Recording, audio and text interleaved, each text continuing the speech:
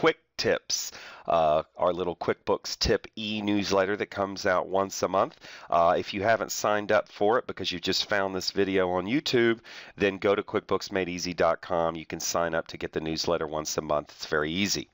So anyway, so we are at the end of the year. How am I feeling, by the way, you might wonder?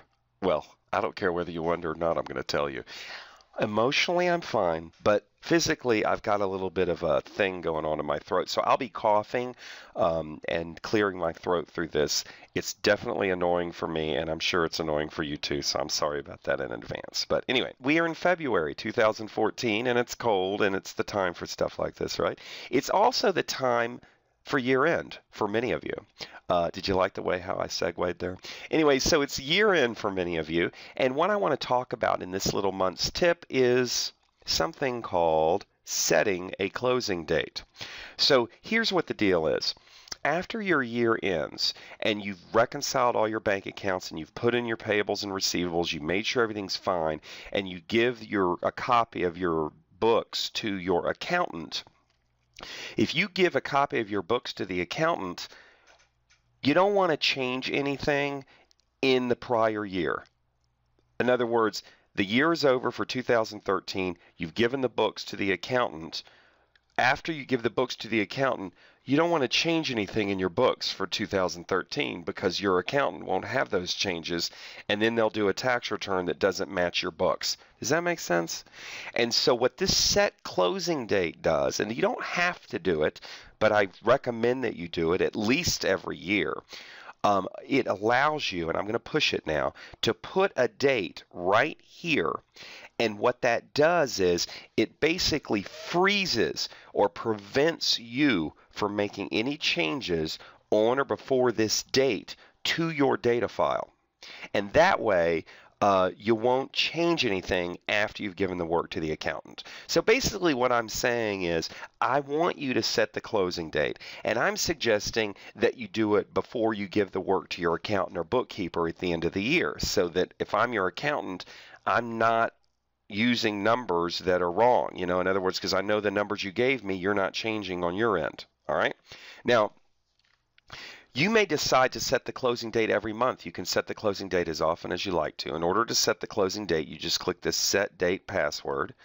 And we already have a date. So the reason why this says December 31, 2012 is because that's the last time I set the closing date for this data file, because it was a year ago. Now we're in February 2014. I've reconciled all the bank accounts, done all this stuff. I want to freeze the transactions on or before this date so I, or anybody, doesn't go in and change anything, and then I can give the work to the accountant. You can do this weeks or months or even a year after year end. What you want to do is you want to wait till you have all the bank accounts reconciled, everything ready to go, and then right before you send the work to the accountant or the bookkeeper, or before you give the financial statements to the board, then you change the date. So I'm going to change it to December 31, 2013.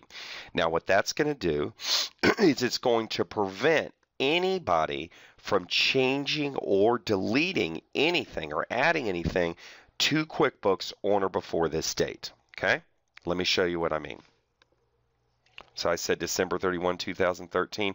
So if I go in here and let's say I try and write a check, and I'll date the check December 31, 13, and I'll just write the check to somebody. It doesn't really matter who.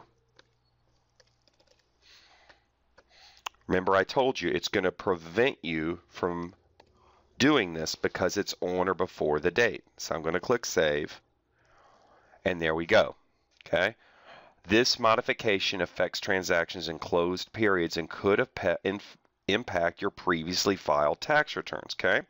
So, are you sure you want to make this change? So remember how I told you that it prevents you from making the change? I kind of lied. It doesn't prevent you. It simply gives you a warning.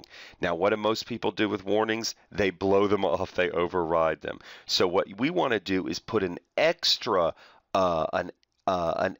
lock on this thing by putting in a password as well. So let me show you what I mean. I'm going to click No here. I'm going to go to Company. I'm going to click Set Closing Date. I'm going to click Set Date Password. And now I'm going to put a password in here. Can't tell you what it is. Okay.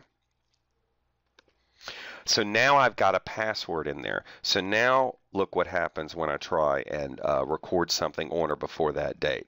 Now it must have the password. So that really locks it in so that nobody can change anything unless they have the password. And there may be reasons why you'd want to change something, so they got to leave you the ability to do it, but they just want you to have a password. Okay? Very awesome. Done. Okay?